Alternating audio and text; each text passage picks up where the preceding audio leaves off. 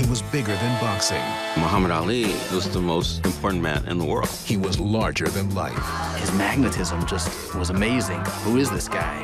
He was a revolutionary. He was a groundbreaker. What are they gonna say about that now, huh? Ken Burns captures an intimate story of victory, defeat, and determination. The price of freedom comes high. I have paid, but I am free. Muhammad Ali. The 4-night event begins Sunday at 7 on WTTW. Hello and welcome to Muhammad Ali, a WTTW preview and community conversation. My name is Tim Russell, Vice President, Community Engagement and Diversity, Equity, and Inclusion for WTTW. And our purpose is to enrich lives, engage communities, and inspire exploration. I couldn't be more thrilled for tonight's preview and community conversation in anticipation of Sunday night's 7 p.m. premiere of Muhammad Ali on all WTTW platforms. The new 4-part documentary, directed by acclaimed filmmaker Ken Burns and co-directed by Sarah Burns and David McMahon, chronicles the life of the legendary boxer who floated like a butterfly and stung like a bee. I hope you will explore our companion website at wttw.com/Ali. When I was a young boy, my brothers, friends, and I all wanted to be Ali, not Frazier, Foreman, or Norton, but Ali. Our backyard in Oberlin, Ohio had this almost perfect square, space between a tree, a pole, and a corner of the garage, where we would create a makeshift boxing ring. We would imitate the boxers of the time, and we had to take turns being Ali, because whoever got to be him always won. They would get to wear a championship belt made out of paper. However, as I got older, I truly appreciated and understood what Ali meant to me, my brothers, and my friends. He stood up for what he believed in and was willing to risk it all for that. He was unapologetically Black during a time when, just like today, it could be difficult to be an adult Black male. To walk through these two worlds and not worry about offending anyone or having someone be afraid or to see you as this angry person. Today, you will have the opportunity to preview selections from the film, and Paris Schutz, co-anchor of WTTW's Chicago Tonight, will moderate a conversation with the film's co-directors, Sarah Burns and David McMahon.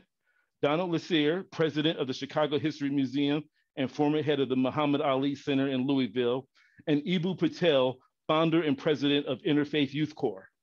They will discuss the years Ali lived on the South Side of Chicago, his life and legacy, and the intersections of sports, race, religion, and politics. Before we begin, WTTW's presentation of Muhammad Ali is made possible in part by Benny's Beverage Depot.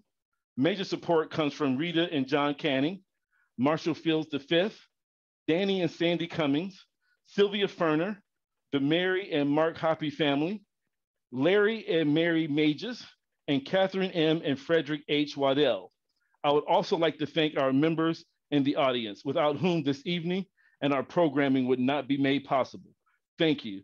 Now let's watch the introduction to the film, followed by Paris Schutz, co-anchor of Chicago Tonight.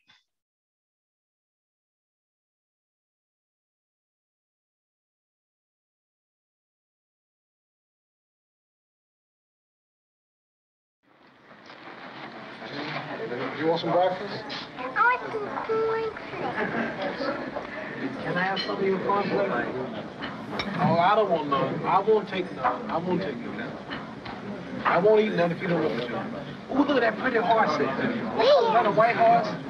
See? Now stand up. Look over there. Stand up. You got to stand up over that building. See the big one? There he is.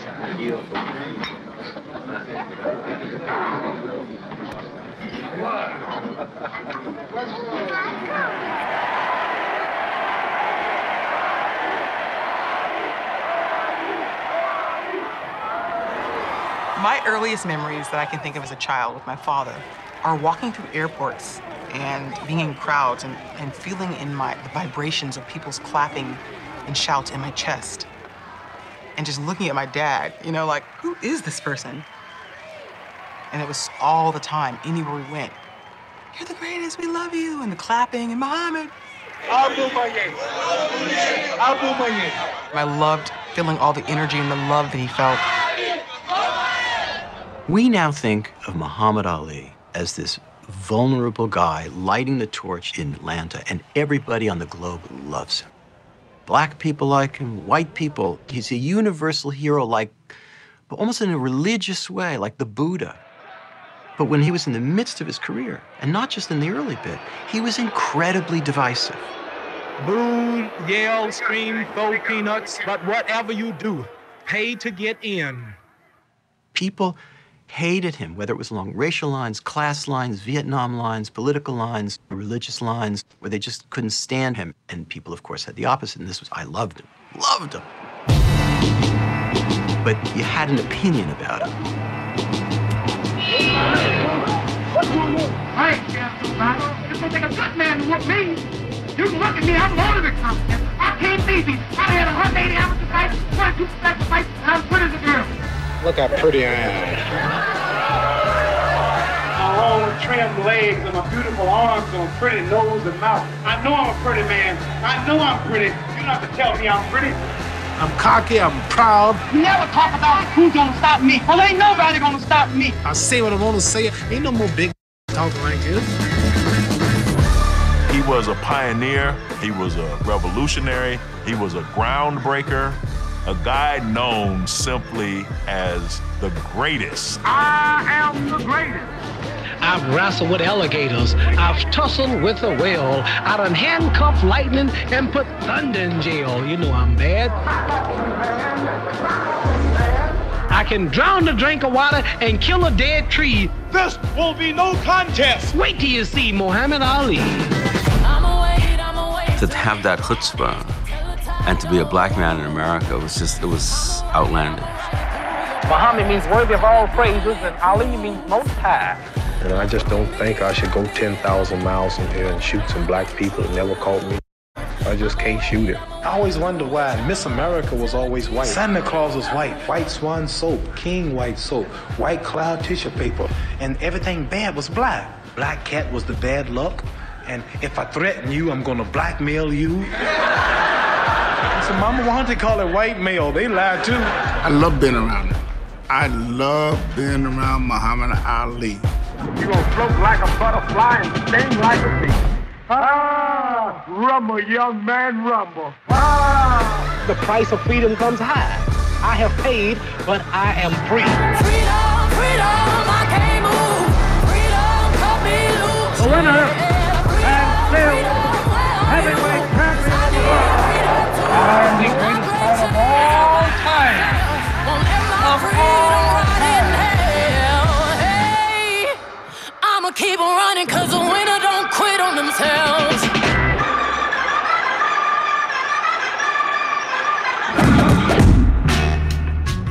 He called himself the greatest, and then proved it to the entire world. He was a master at what is called the sweet science, the brutal and sometimes beautiful art of boxing. Heavyweight champion at just 22 years old, he wrote his own rules, in the ring and in his life, infuriating his critics, baffling his opponents, and riveting millions of fans. At the height of the civil rights movement, he joined a separatist religious sect whose leader would, for a time, dominate both his personal life and his boxing career. He spoke his mind and stood on principle even when it cost him his livelihood. He redefined black manhood, yet belittled his greatest rival using the racist language of the Jim Crow South in which he had been raised. Banished for his beliefs, he returned to boxing an underdog, reclaimed his title twice, and became the most famous man on earth.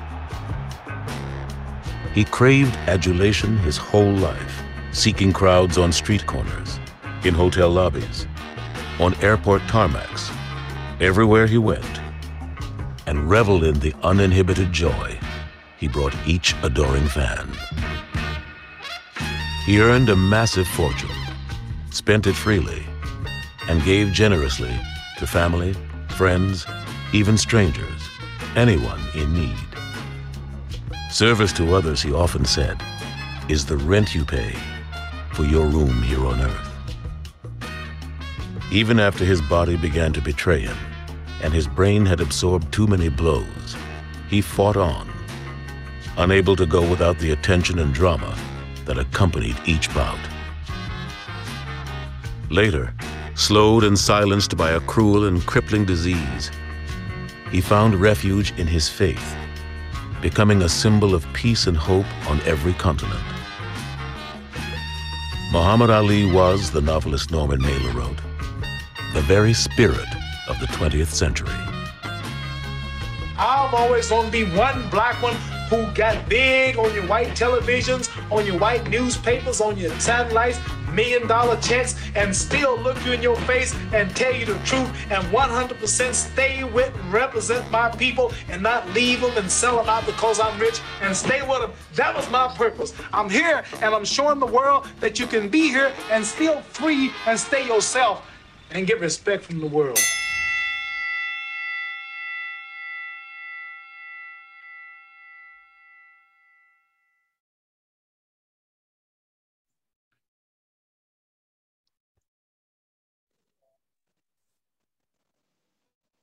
Wow, what an introduction that was. Hi, everybody. My name is Paris Schutz. I am, as Tim Russell mentioned, the co-anchor and reporter for Chicago Tonight here on WTTW in Chicago.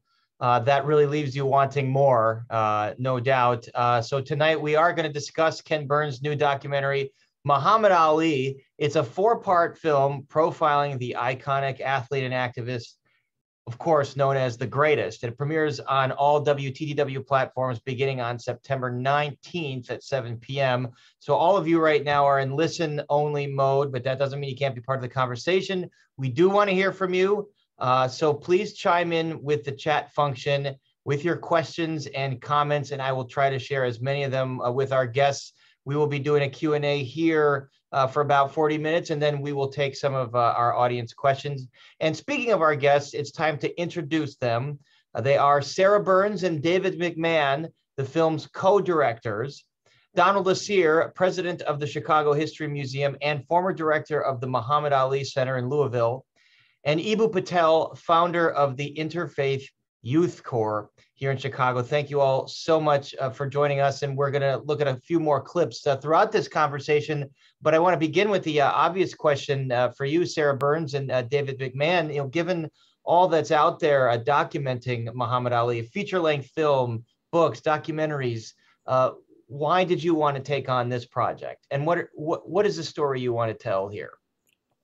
Well, it was about 7 years ago when Chicago's own Jonathan Eig, the writer and reporter, came to us and said, I'm working on this comprehensive biography of Muhammad Ali. And I just get the sense that while there are all these great documentaries out there about him that cover a single chapter in his life or a single fight, there's nothing that braids all of the threads together of this really complex life. And so we looked into it a bit and found that he was absolutely right. And we actually began shooting about 5 years ago, just the week after he passed away. And so it was a 5-year project. And I think that is what we were trying to do, is we were trying to take a spiritual journey, a political journey, an athletic journey, and make sense of how they all sort of happen together, and to offer a portrait of somebody who has served as an inspiration now for decades and across a period of time when he was rendered almost silent by Parkinson's. And so there seemed to be still some mysteries about who he was, and we thought there was an opening there to pull it all into one space. And Sarah Burns, you know, talking about his life journey, you know, going back to the very beginning, born in Louisville, grows up Cassius Clay. By the age of 21, he's already world famous. He defeats Sonny Liston to become the heavyweight champion of the world, or maybe he had just turned 22 at that point. And you mentioned in the film how divisive he was in those days, because my generation, we remember him as this revered, lovable figure. So how was he received, you know, his loquaciousness, his braggadocio by white audiences, black audiences, especially as you consider America barely out of the Jim Crow South? Yeah, it's a great point. I think that it's easy to forget how despised he was during parts of his career. And you're right, we now think of him as this beloved figure, and he certainly was that. But in the early days, he was disliked by a lot of people for a lot of different reasons. You know, when he first showed up on the scene, the sports writers, who were almost all white men of a certain generation, who did not appreciate the way that he bragged, the way that he talked, the way that he behaved. You know, there were certain expectations of decorum that were expected from a heavyweight champion or a heavyweight contender, and these sports writers did not like that. There were, you know, there was a younger guard too who had different feelings about it. But I mean, I think that was a big factor at that time. And then he joins the Nation of Islam and he changes his name to Muhammad Ali. And that turns a lot of people off, people who feared the Nation of Islam, who saw it as a hate group. That's, you know, white and black Americans alike in many cases were afraid of the Nation of Islam and what it represented. And then he refuses induction in the military early on in the Vietnam War when it was still rather popular. And so all of these things combine in these different ways, and there are, you know, there's quite a large segment of the American population that really reviles him. And it's, I think, a really important part of his story to understand that evolution, that he was not always this beloved figure by everyone. And Ibu Patel, I want to pick up on the Nation of Islam. But remind us, you know, what the organization was like in the 1960s, what the perception was, and how important it was to Muhammad Ali.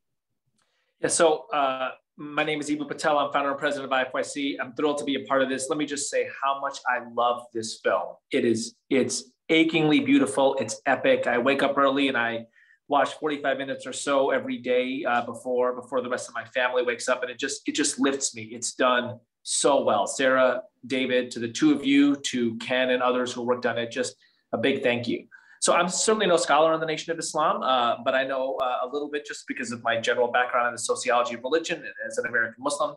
So it's really a Black nationalist movement that emerges actually earlier in the 20th century. Elijah Muhammad takes it over in the middle part of the 20th century, and they do a masterful job of, in some ways, kind of grafting dimensions of Muslim language into a Black nationalist ideology, and they effectively make it a theology. And one of the things that my friend Ramina Shishibi, who runs the Inner City Muslim Action Network down on the south side of Chicago, points out is it's basically simply a reversal of white supremacist ideology.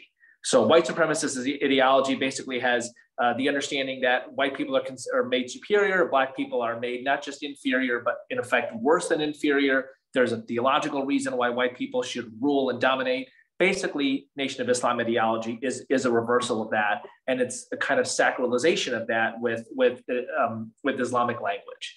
And it attracts, for reasonable reasons, at a time of unbelievably ugly, violent, hateful racism.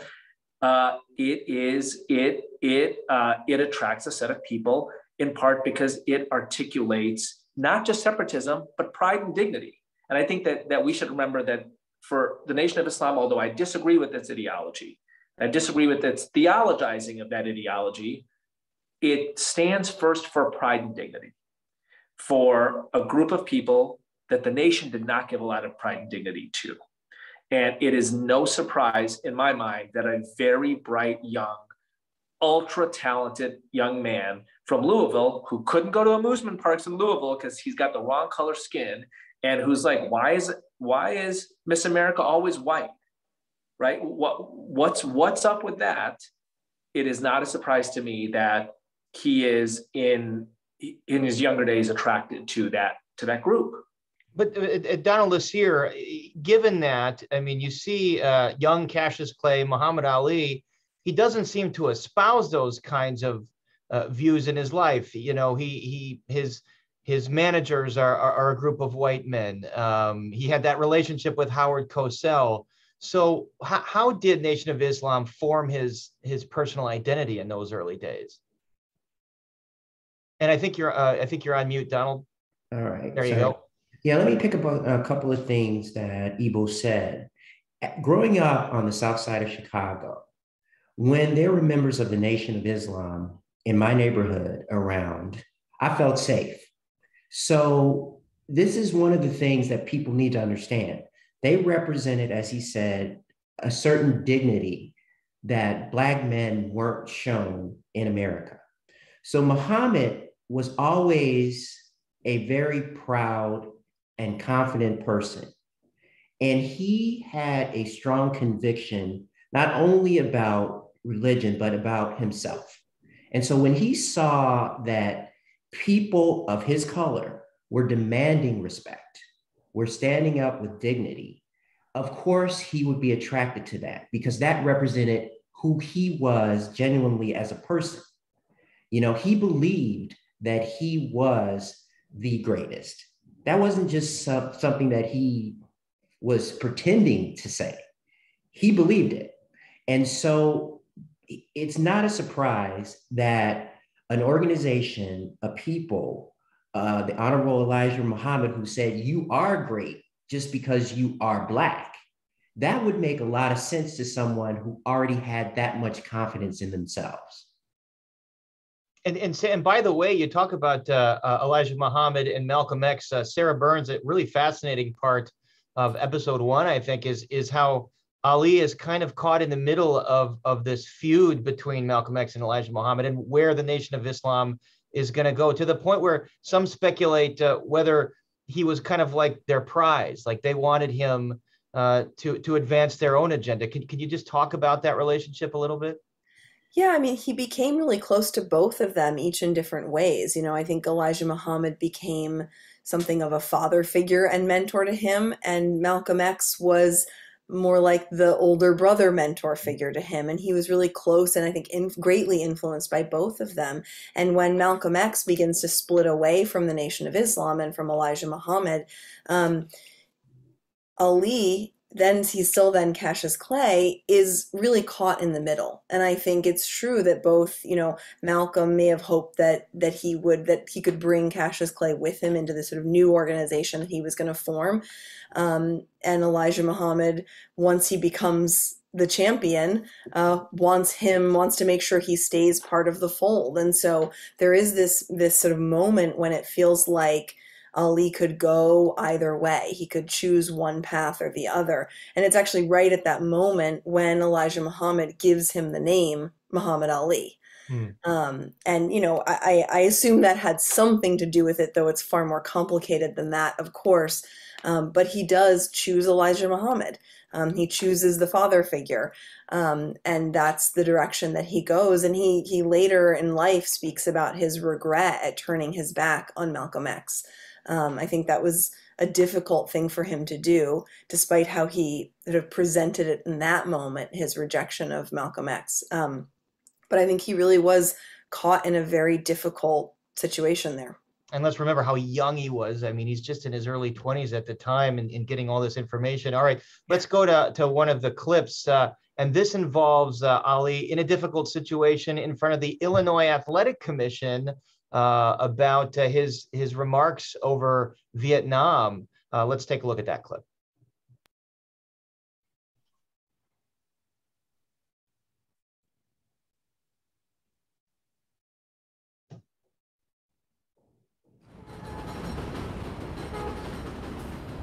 Ali's next fight had been scheduled for March 29, 1966 in Chicago, against the 6'6" Ernie Terrell, the boxer who had been awarded the World Boxing Association title after they had stripped it from Ali. Most boxing fans still viewed Ali as the real champ, and a defeat of Terrell would cement his claim. "I want our soldiers and Marines to see what a real champion looks like," said Terrell, who promised to sign up for an exhibition tour in Vietnam after defeating Ali. And we announced the fight, and tickets were going very well, and we were securing closed-circuit exhibitors around the country. I had hoped it would be the biggest Ali promotion ever at that point. When Ali said, "I got nothing against the Viet Cong," Mayor Daley immediately contacted the Illinois Athletic Commission and told them to throw us out of Chicago. To salvage the fight, Ali backed away from his statements and offered to come before the Illinois State Athletic Commission to apologize. But after having breakfast with Elijah Muhammad before the hearing, he reversed course. I'm asking you if you apologize for the unpatriotic remarks that you made. Anything, I'm not apologizing for nothing like that because I don't have to. I'm apologizing to the people who in charge of the selective service. Those are the people that we'll take this up with. I'm not in court now for that. I'm a champ of the world. This is athletic commissioner, and I'm here to fight for the title, and I'm just apologizing for what I said to the newspapers and to the press when I should have had these things to say, and they will from now on be said with the people who are in charge of this. Mr. Clay, when you... Muhammad Ali, sir. Mr. Clay Muhammad Ali, or sir. Mr. Muhammad Ali, either Yes, one. Just Muhammad Ali. When sir. you appeared before this commission before, if I recall correctly, you said you were the people's champion? Yes, sir. Do you think that you're acting like a people's champion? Yes, sir.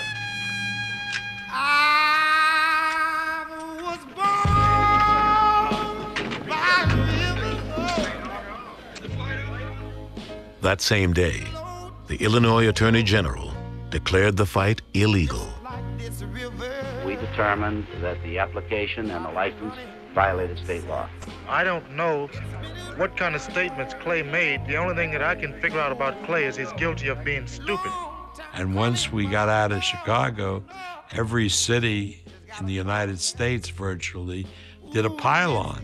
And the pylon was, Kalamazoo will not accept the fight. You know, nobody had asked them. But so it became obvious to me that we couldn't do the fight in the United States. Arum eventually found a venue for the fight in Toronto, Canada. But Terrell rejected the terms of the new contract and pulled out. With less than 3 weeks to go, promoters scrambled to find another opponent. George Chuvalo, the Canadian heavyweight champion, agreed to take Terrell's place. He's going to fight George Chuvalo in Toronto because that patriotic mayor, Daley of Chicago, has said he can't abide the traitors fighting in his midst. So I go up there and I come to Sully's AC Gym. I go in the back. And Luis Sarita, the Cuban exile, is giving him a massage. He said, "What are you doing here?" I said, "Well, somebody said there's a fight." He said, "Nah, you know this is not much of a fight." I said, "Well, I'll tell you the truth. Muhammad, I'm not going to lie to you. A lot of young American men who do not want to fight in this war for reasons of conscience or religion or whatever else are coming to Canada and they've been granted political asylum. So I'm here to see if he got home." He got off that thing so fast and got in my face, I thought he was going to hit me. He said, "You know better than that." He said, "Look," and these are the words, I remember them so well, "America is my birth country. No one's going to chase me out of my birth country. I belong in my birth country.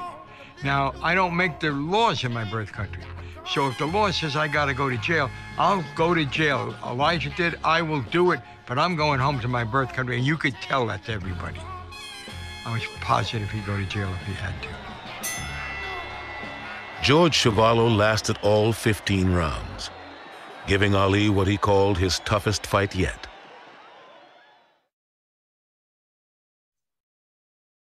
So Ali, who meets his match in Mayor Daley when he comes to Chicago. David McMahon, I'll go with you here. Why was this such a flashpoint here in Chicago? And you mentioned his opposition to Vietnam came pretty early on in the process when the war was still popular. How was that viewed across the country? Well, at this point, Muhammad Ali is at the absolute height of his athletic powers. He's doing things in the ring that no one has ever done before. And so there are titles to defend. There's money to be made. And he gives all of that up because of this principle. I'm not going to go overseas and fight poor, dispossessed people of color.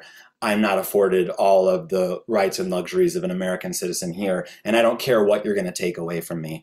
And I think there are a lot of people using their platform today in sports in a wonderful way to speak on behalf of people who don't have that platform. I just think the stakes have never been higher than they are for him. And at this point, Mayor Daley in Chicago Athletic Commission is pulling his license, and he goes into exile. And from there, I think to be relevant, he's got to get his title back. And it begins a multi-year climb, 7 or 8 years until he fights George Foreman. And as Howard Bryant says later in the film, that's part of what makes him compelling, is that he is stripped of his title and he does go on this journey. And so many things happen across that journey. He's proven right about the Vietnam War. The Nation of Islam seems a little less menacing than it does in the mid-60s. He loses to Joe Frazier and people come around and they begin to appreciate him. They see that he's human. And then he goes to Zaire and he defeats George Foreman, who people aren't worried that he's going to lose. They're worried that he's going to get killed. And he wins, and he doesn't have the same speed anymore. So he has to use his wits. And what happens after he wins? Mayor Daley gives him a medal and throws him a parade. And so it comes full circle. And as Howard Bryant says, this is why we love him, because he gets it all back. And so I think it kind of starts there. He just before that, he fights Cleveland Williams. And we're looking, as the boxer Michael Ben says, we're looking at Picasso or Miles Davis. I mean, you can't touch him. He's embarrassing his opponents. Imagine if he had those 3 years to defend that title, he would not have lost. Imagine the money he would have made. Imagine how he would have broadened his fame. And he gave it all up for the principle. So amazing that Mayor Daley evolved there in his thinking. Ibu Patel, speaking of evolution, he started, Ali started one place with his views and his views on Islam. How did his spiritual life evolve, and where did he end up as a practitioner of Islam?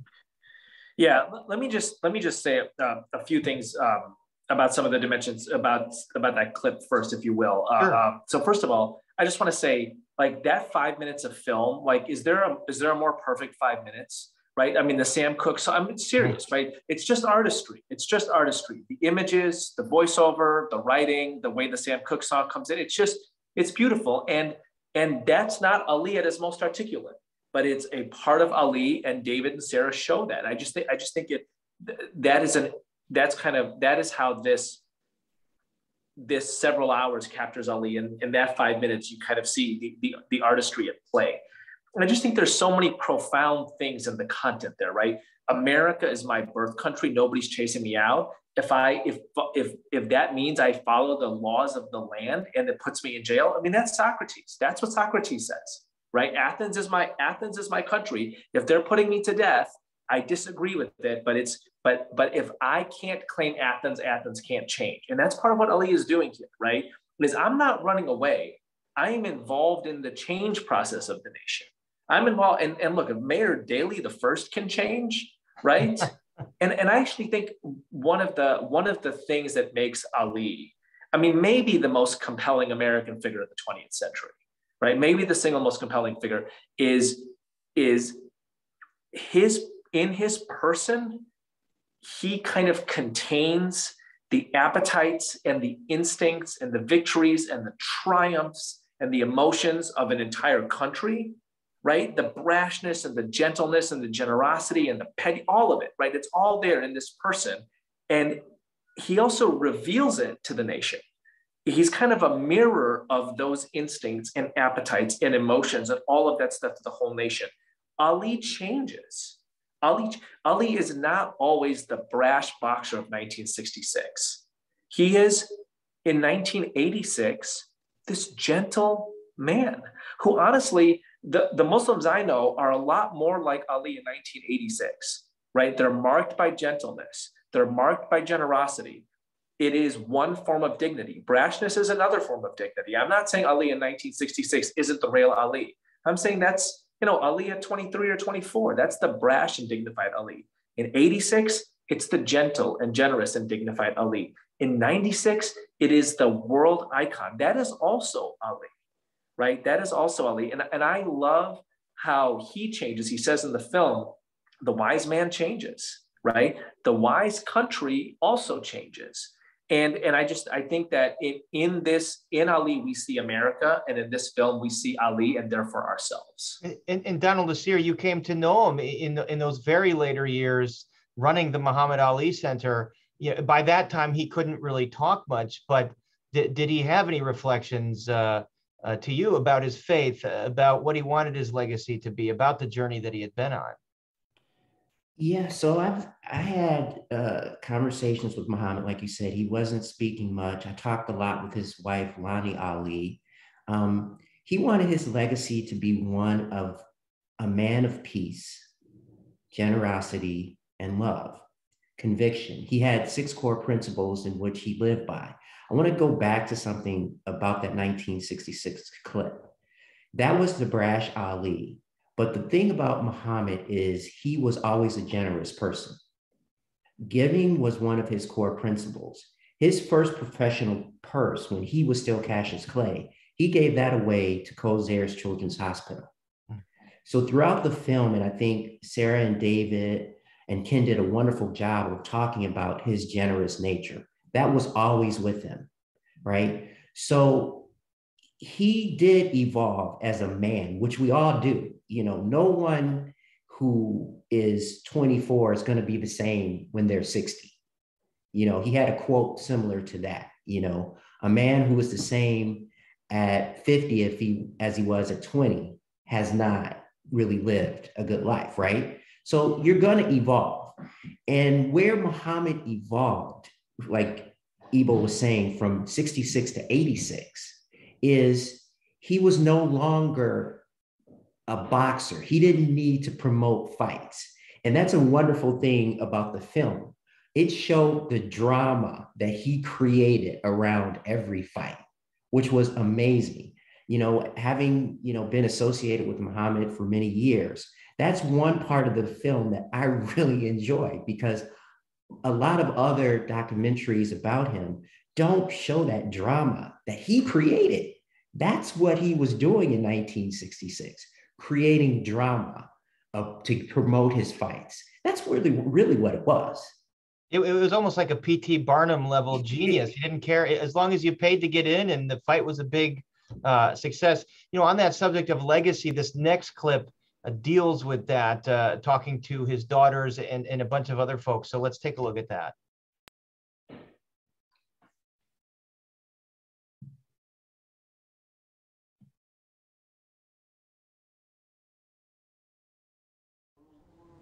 Ali, late in life, talked about this tallying angel, he called it, that there was an angel up there who counted all the good things you did in life and all the bad things you did in life. And if you had more bad things than good things, you were going to hell. And he had a very vivid impression of what hell meant. And he acknowledged that he had a lot of negative marks, that the tallying angel was not going to be happy with the way he had treated women in particular. 30 years after Ali first faced Joe Frazier, a reporter asked him about their long-running feud. "I called him a lot of names that I shouldn't have called him," Ali admitted. "I apologize for that. I like Joe Frazier. Me and him was a good show." Frazier never forgave Ali. Later, he expressed sorrow at having abandoned Malcolm X. "Turning my back on Malcolm was one of the mistakes that I regret most in my life," he wrote. "I wished I'd been able to tell Malcolm I was sorry, that he was right about so many things." Daddy evolved, he became better. And Daddy said that I'm bigger than boxing. That meant boxing was this much. His evolution into the person he is today is way bigger than him just boxing. And I think he knew that. And he carried it with him. His love. And he gave it to every single person he met. And I think that's beautiful. As the 20th century came to an end, Newsweek, Time, and Sports Illustrated all named him Athlete of the Century. In the days after the terrorist attacks of September 11th, 2001, American Muslims were the victims of hate crimes simply because of their faith. "I am a Muslim. I am an American," Ali responded. "If the culprits are Muslim, they have twisted the teachings of Islam. Whoever performed the terrorist attacks does not represent Islam." God is not behind assassins. What I hope is that Muhammad Ali will be a constant reminder to America of just how thoroughly American a believing, practicing, sincerely committed Muslim can be. Whatever one's background is, Ali belongs to America, all of us. And I think that he belongs to all of us because he affected all of us. And I hope that that's part of the legacy that he will leave, that America won't forget Ali as this American Muslim with equal emphasis on American Muslim. On November 9th, 2005, President George W. Bush presented Ali with the Presidential Medal of Freedom, the highest civilian honor in the United States. That same year, the Muhammad Ali Center, a museum dedicated to his life and legacy, opened in Louisville. Muhammad Ali was an activist who fought to reach us a certain way and to move America in a certain way, and to move individuals in a certain way. I'm going to take this path. I believe that I'm right, and even if I'm not right, I'm still me. And to be able to follow that, and to know that there was going to be an enormous price to pay for that, and to have that be generational, to have that live on beyond you, is extremely valuable. Everything that he did couldn't be undone.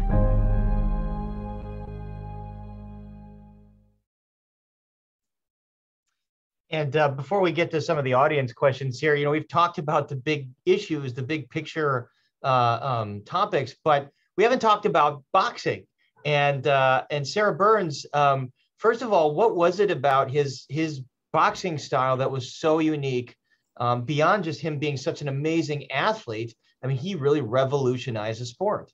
He did. He had a pretty unorthodox style, and certainly one that a lot of trainers might have tried to correct in someone else. But he was so confident in himself and what he was doing. I think that, Angelo Dundee very smartly understood to let him do that, and ended up being a genius style. I also think it's important to remember that he worked really hard at being that good. So he had this, innate talent, this skill, this ability to measure the distance and stuff like that. But he also put a huge amount of effort into becoming the greatest. But yeah, his style was unusual. He kept his hands low, right? Boxers are taught to protect themselves, right, with their hands up. And in order to avoid a punch coming at him, he would lean back to get away from it. And that is not how any boxer is taught to fight. But it worked for him in part because he had this incredible ability to measure the distance between himself and an opponent. And that helps him offensively in terms of knowing the best way to make that punch sort of have the greatest impact, and also in terms of how far away he needs to be to get away from it. But that also, as we were talking about before, applies to that early part of his career. It applies when he is at his athletic peak. He has this incredible speed. His footwork is sort of faster than certainly most heavyweights. And that's how he is just, he rarely gets hit in those early fights in the 60s. He just doesn't, no one can touch him practically, with a few exceptions. And he wins every single fight. And there is that point, Dave was talking about it, where he's fighting Cleveland Williams and Ernie Terrell, and he just seems unbeatable. It's hard to imagine who could possibly win. When he comes back from his exile, though, he's a different boxer. He's lost some of that speed, and he's going to have to figure out different ways to win. And that often involves his brain, too, which he was, of course, using before. Part of that is the taunting and the sort of psyching out your opponent part of things. But he had to actually outsmart them in the ring, too, after that. And Donald Lucier, I mean, he had, as documented in the film, these epic battles with Joe Frazier, and then he expresses remorse at the end of his life. How personal was it between them? I mean, how ugly was that relationship? It was ugly. It really was. But I want to say something about Muhammad. The fighters that he fought against, there's a clip about Larry Holmes who teared up. Larry absolutely loved Muhammad. George Foreman, who he said awful things about, absolutely loved Muhammad. Ernie Terrell, who probably was the most brutal fight Muhammad had, and him at his very worst and meanest, ended up loving Muhammad. So when you talk about that evolution, the legacy of love and peace and respect that he wanted, he ended up having, because while he did and said some awful things, he was very apologetic and genuinely apologetic that he had done hurtful things. And so I just want to point that out, that the people he fought, George Chuvalo, others, all had this ultimate respect because of what he did outside of the ring. They viewed that as way more important than the show that he put on to promote the fight, because they knew it was a show. Now, it really was personal between he and Joe Frazier. That was true. You know, but there were pictures of them together later in life where they at least could appear in the same room. Well, that's progress. David McMahon, speaking of progress, the evolution of the perception of Ali, we talked, your film gets into this at the very end, where he was perhaps divisive in his early career. By 1996, when he's holding the torch at the Olympic Games in Atlanta, at that point, he's this beloved icon, one of the greatest Americans, universally acknowledged to be that. How and why did that perception change? Well, I think that in '96, when he appears at the Olympics, that America sort of rediscovered him. I think in the States, he had kind of gone quiet a little bit as a Parkinson's patient who wasn't the quick talker that he had been. But at the same time, he's going overseas to Muslim countries. And, you know, I think across his career, he could draw a crowd at a New York street corner anytime he wanted to.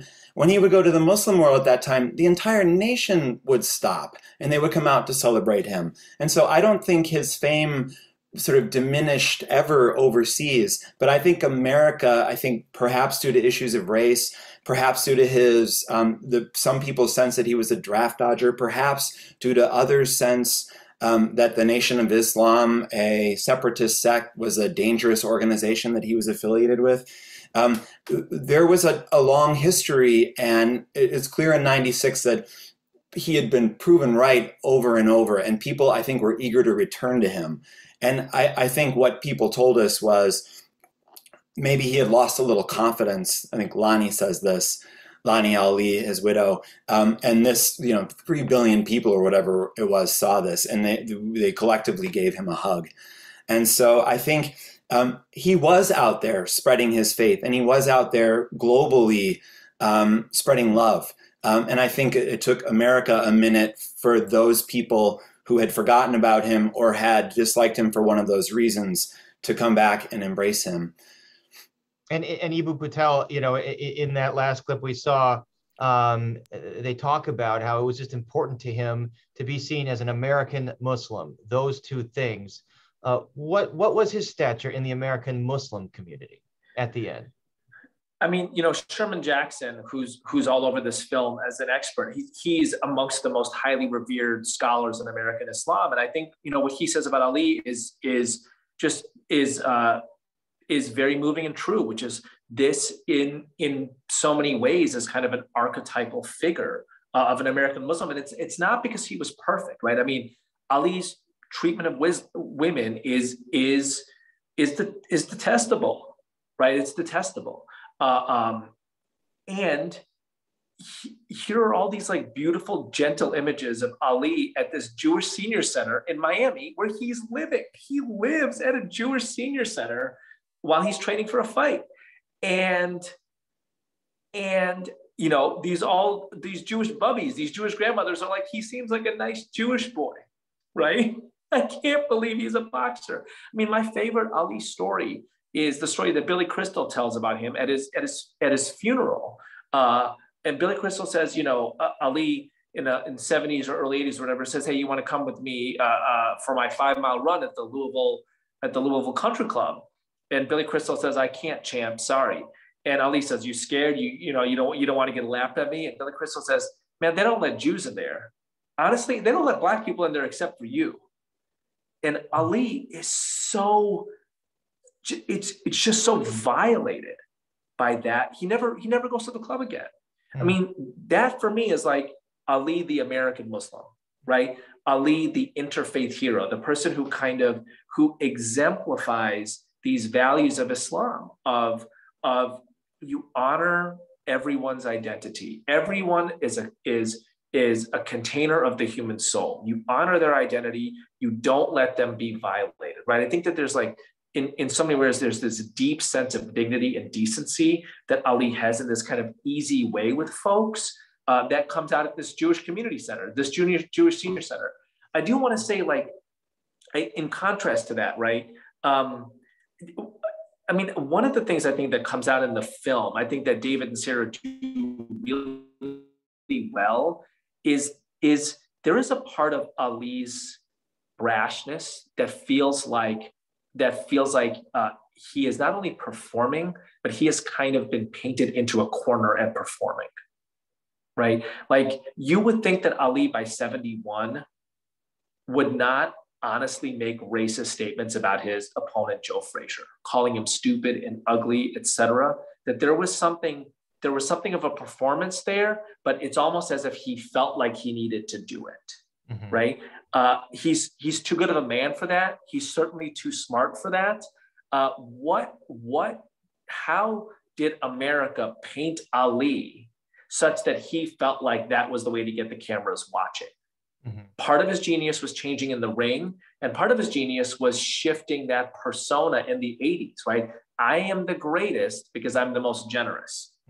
I am the greatest because this pugilistic fighter in the ring is actually this unbelievably gentle man with children, right? I just think that's part of his genius. And I think Sarah and David, you talked about just his need to be loved.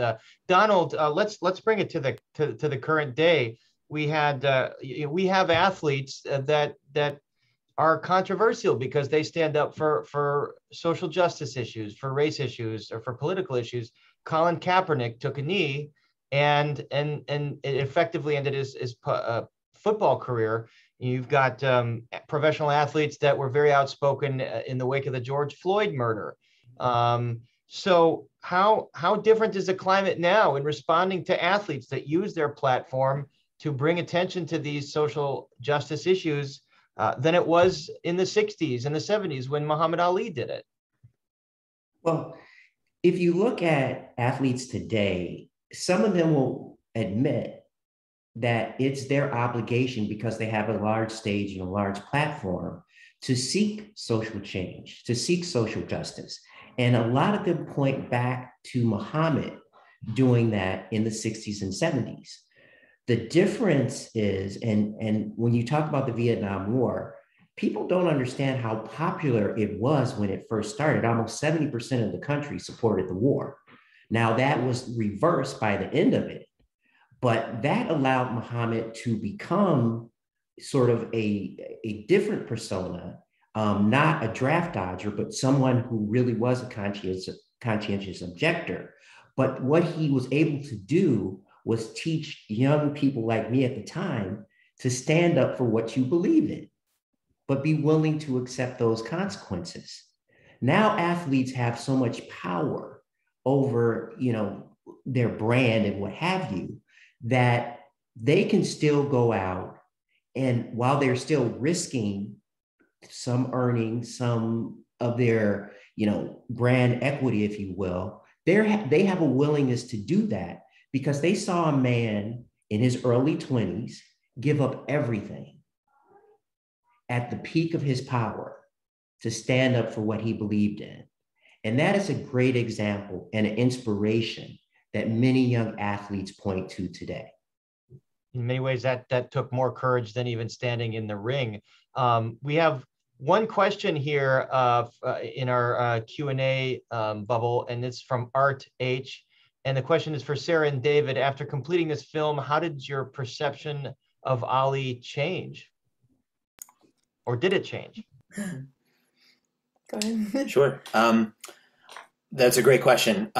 I entered this knowing little about boxing and only having a sort of popular sense of who Muhammad Ali was, I think that, and we've definitely talked about some of this, but I didn't appreciate that this was a man on a spiritual journey, and that it began with his discovery of the Nation of Islam, which was a way for him, as we've talked about, of explaining the world that he inhabited at that time.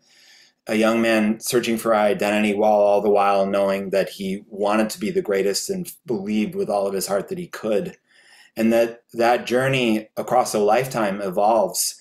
And it also reveals, as he grows and matures, just the size of his heart. Mm. And that in the Muslim world, as I said before, he was a massive hero. People name their children after them. They would come across a nation to have him bless a newborn baby. And I just didn't see this as a spiritual journey. And it instantly became clear that it was. And it was a lot of other things too. But that just seemed, it was for me the best way to understand the life that he was living. And I think he ratified that for me at the end in the clip that you just saw, as the three talking heads are trying to unpack his legacy, that it was about spreading his faith and about spreading his love. And it was about being able to speak out after 9/11, that his faith, and then it was about understanding his own life and what that meant to him as he went on to a next life. And I think that brought clarity for me that this was a man at the center of his life was his faith.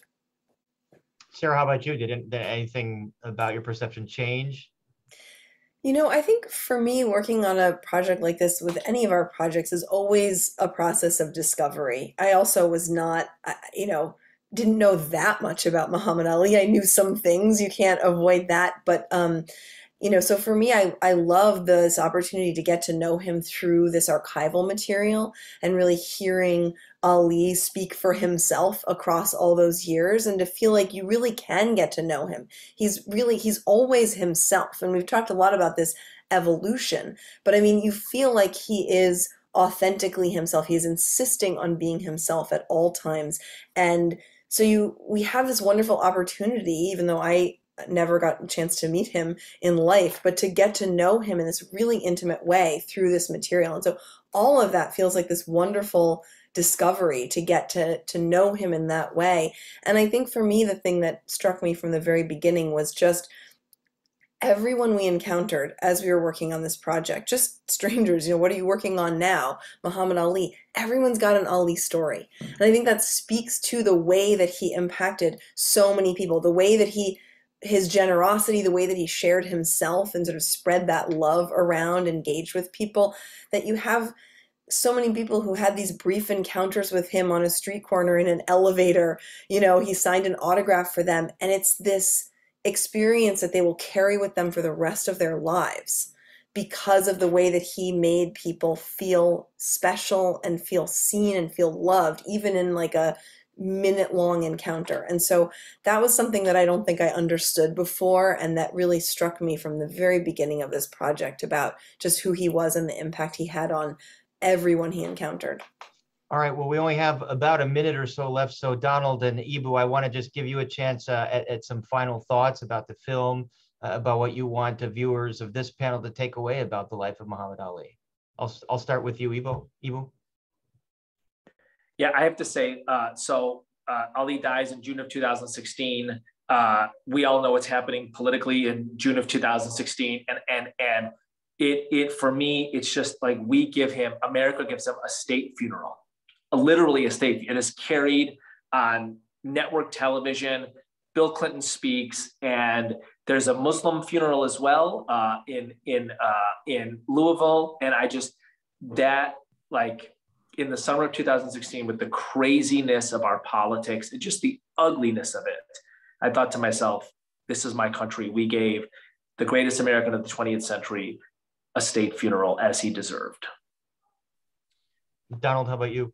Well, being in Louisville at the time of his memorial service, I have to echo some of the things that you said and Sarah and David said. There was, for a whole week, no crime in Louisville. Although there were literally hundreds of thousands of people that had come to the city for the memorial service. There was absolutely no crime that was happening out of respect for Muhammad.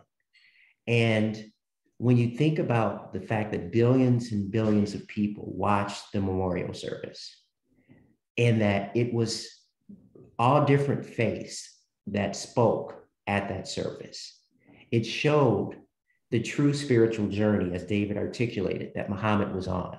Inside the Muhammad Ali Center, there's a pavilion called Spirituality. And in that pavilion, which he helped author, it has sayings from all different religions. And as his daughter, one of the twins, said, Rashida, that was one of his favorite things to say, that all religions contain truth. That's a profound quote. All right, well, that's all the time we have. Sarah Burns, David McMahon, Donald Lasir, Ibu Patel, thank you all. Such a fascinating discussion. You can't sum up a life like that in an hour, but maybe in a four-part documentary. And I have to remind everybody that documentary premieres beginning Sunday, September 19th, 7 p.m. through Wednesday, September 22nd on all WTTW platforms. In addition, WTTW has a companion website which paints a deeply humanizing portrait of Muhammad Ali's life in Chicago. And so visit that website. It's at WTTW.com/Ali. And in addition to that, join WTTW and PBS Books on Tuesday, September 21st, 4:30 p.m. via Facebook Live for a performance and talk with Kwame Alexander, author of Becoming Muhammad Ali. And my co-anchor and colleague, Brandis Friedman here at Chicago Tonight, will be moderating that conversation. With that, I want to thank everybody again. I want to thank all of those who tuned in. Thank you all so much, and have a great rest of your week. Thank you. Thank you, Paris and Tim.